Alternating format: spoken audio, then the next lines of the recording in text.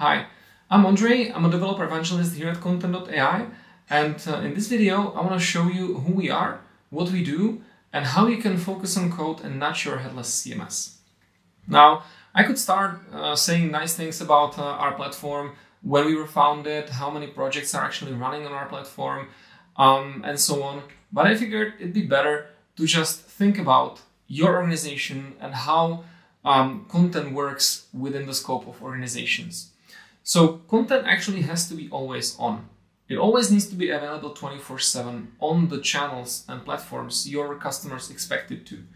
And this is by no means a trivial task. There is so much work around it. And there is a lot of teams that are actually involved in the content production. And when there are some inefficiencies in the team's communication, it's not directly visible, as the total cost of these inefficiencies is hidden in the TCO of all the involved teams. And at the end of the day, it's all about experiences. The experience of you, your team of content writers, and the experience of the visitors coming to your site, consuming the content. The thing is, content is a central piece of every step of customer journey. Regardless where they are coming from, they will always need to get content to get to your site, so you can earn credibility through the content in them. They engage with you, they become customers of yours. So content is the central piece of all of these steps. Now, why do organizations need a platform for modular content, you might ask? This is the place where I can explain our vision and what we actually do, what our product does. What we envision is we want organizations to be able to reuse as much content as possible to streamline the cost of content production. We want content editors to feel comfortably in our platform so that they can focus on the messages they want to deliver to the world instead of fighting the platform, fighting the limits that were set out by the platform for them, and so on. So the reusability is a key piece of our vision. And when the content is reusable, it also becomes portable. You can use it on multiple channels, and you don't need to focus on a single website or a single application, but you can reuse the content among multiple channels and have editors change it just in one place. And at the end of the day, this also benefits developers, because developers don't have to talk to many people in order to get some piece of content, but they can use the API to get the content from a single source of truth system. That's where our platform is, and our platform gives it to them via APIs. But let's talk about the technical parts. Now, our platform supports anything that can handle HTTP requests. So we're not opinionated in this sense. But today I'll show you some of our tooling around .NET. So .NET and JavaScript are two of our main platforms. And I'll show you how to build a content model content model code first using a .NET platform and the management SDK. I'll show you how to edit content in the Kontent.ai user interface. I'll show you how to automatically generate model classes in .NET from the content model. This can also be part of a build process. And at the end, I'll show you fetching content items from the CDN using the .NET SDK and do a bit of a preview. So let's focus first on building the content model code first. So I'll switch to Visual Studio. Now this is a boilerplate. I'll share the link down in the video description. This is a boilerplate of the content migrations .NET project. And you see that there are a bunch of migrations. So essentially each migration is a code file that has a task, and the task contains a management client. Management client is something that you can use to get and push data into the CMS. And you see in this first step, it actually creates a content type. And the content type is called blog. I think there is another step for actually creating the data. So this only creates a block content type with the title, author, text, and is featured fields. While in the second step, we actually create content items. So you see in this cycle, we're creating content item, and the content item is of type blog, and you see it will all have the same title, differentiated just by the index number. So this is how the migrations work. This can also be used for getting data from other systems into Kontent.ai. Some other migrations are here, but I feel for explanation this is sufficient. Just so you know, the data for the project, they actually come from the environments JSON file where we have the project ID and an API key. The API key is something that actually authenticates us so we can perform these kinds of operations. So let me run this. I'll first build it and then run it. So this is the migration tool running. You see that the content type was created. Then we create the content items and also variants, because every content item can have multiple language variants. And once this is finished, we can move back into the application. So let me just open a browser here. So this is what you see when you log in to the Kontent.ai application for the first time. Now, obviously we already created some content, so when I refresh the page, we should see our articles. So you see there is a 0 till 8. We've got 9 steps of the cycle. And there are also 2 authors. When we look at the blog post, you see that the UI was streamlined for editors, so they can collaborate on this item quite easily. If you want to change a title, you can either provide comments or you can do a suggestion. Let's say we want to make this tea instead of coffee. And then on each suggestions, we can actually work with comments and maybe even tag someone who is in the project too. Does this sound good? And this will actually send an email to my colleague to go and check this out.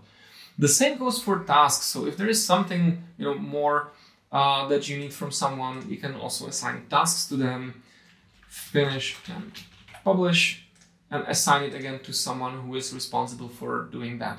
There can also be a due date. So let me set the due date to tomorrow. And what this will do as well is when you go back to home, there is a calendar that is logging all of these changes. So you see that about coffee number 7 is actually due tomorrow. All other items were already published. So this is the editorial calendar. In the home, you also see all the items that you've worked on recently.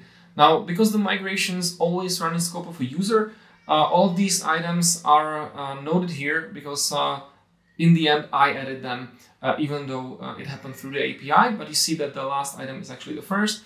So if you're working on specific items every day, they will always be here and always easily accessible. So that's what we do in terms of editors. Of course, there are workflows, roles, collections, environments, all those things that you would expect from an enterprise level CMS, but we could be here for another hour or two before I explain everything. So this is how, in a nutshell, this works, and we can move on to another step. Let me see what that is. So we did just the editing now, and the next thing is to automatically generate model classes. So this is another feature of the .NET boilerplate. I'll just switch to another one that is content boilerplate.net. And this is the other part. So the migrations project was kind of an internal project that allows you to work with the API and get the data into the system. With the boilerplate.net, this is a project that is the front end. So we handle the back end, we handle the content management, but the front end, if it's a website, if it's a mobile app, if it's a smartwatch app, whatever you need, that's in your hands. So the boilerplate is actually one part of the front end that you could use, but you can also use anything else. In this case, this is a .NET project, so we have a startup file. In the startup configuration, you will see that we're adding a thing that is called delivery client. Delivery client is something that gets data from the CDN, and you can work with it in a nice way in .NET. So you don't have to write your own REST requests, but you can do it via the delivery client. The delivery client obviously needs a project ID, so that comes from the configuration. And then we have it available in every controller. So this is an MVC project, so I'm just going to go to home controller. You see here that we're using the delivery client. And in the index action, I'm actually awaiting delivery client to get me items of type blog that are limited by number 6, only in the first depth, and ordered by the block code name. Now, before we can use this, like this block code name, we first need to generate the models. The models you can see here, content types, they are actually generated as a pre-build step. So before every build, the project will actually go into content. There is a tool that will download all the content types that are in the project, and it will generate model classes based on the content types that you created or that you have in your model. So here you see we have a block and author, and they are also extensible. So you see the tool generates them as a public partial class. So in the scope of, for example, blog, there is an author which is not typed, right? Here we see it only as an enumerable object, but we know that there can only be an author content type. So we can actually enhance the model class, and we can add here a little accessor or getter that will give us the typed author. So this is the way you can extend the content models. And then when you look at the home controller, we're getting the data and we're returning a view that will show us the list of all the blog posts. So let me get back into the system. I'm just going to create a new blog post so that we can see something change. So let's add a new blog. And I'm just going to call it video blog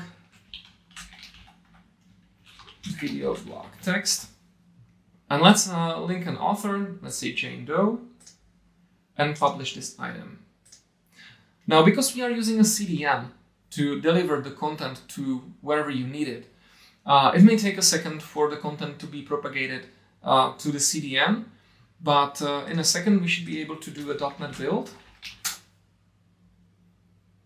So you see, during the .NET build, there is a tool Kontent.ai model generator that was restored, and that it created 4 content type models. Now that's what I was talking about. So it created the strongly typed models.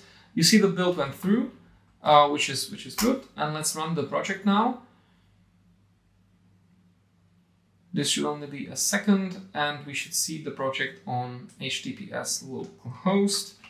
So I'm just gonna switch back here, and we can take a look at the website. So you see, this is my Let's Get Started website, Kontent.ai boilerplate, and we only have 6 articles here. My one isn't displayed here because it's ordered by title. So let me fix that. I'm just going to stop it. And let's change the sort order to descending. And let's try it again.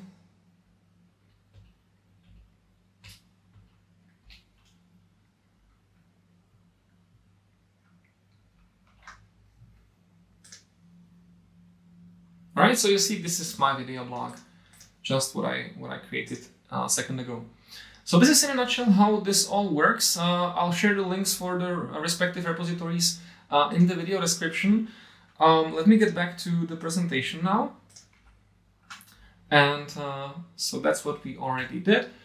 And of course, we are a Microsoft-based company, we're a Microsoft partner, not Microsoft-based. So the whole platform actually runs on Azure. It's a multi-tenant solution, so you can, in the scope of each project, you can define in which data center you want your project to run in. We don't allow you to run the system on-premise, but if you are demanding and you wanna have a dedicated infrastructure, it's also possible. We wanna host it ourselves because we have a 2 weeks release cycle. We wanna ensure that everyone using the system gets all the new features every 2 weeks. So that's why we want to handle the deployment and hosting, and of course scaling and all the other things. Of course, there are many brands that are already using the system. Just to name a few on this slide, for each of the industry specific field, we have a separate slide, so I wouldn't want to include all of that here. But you can definitely ask any sales guy if there are maybe some names in your industry that would be worth mentioning. And that's all from me today. So thank you very much for your attention. If you want to reach out to me, then feel free to use any channel available, and I'll see you next time.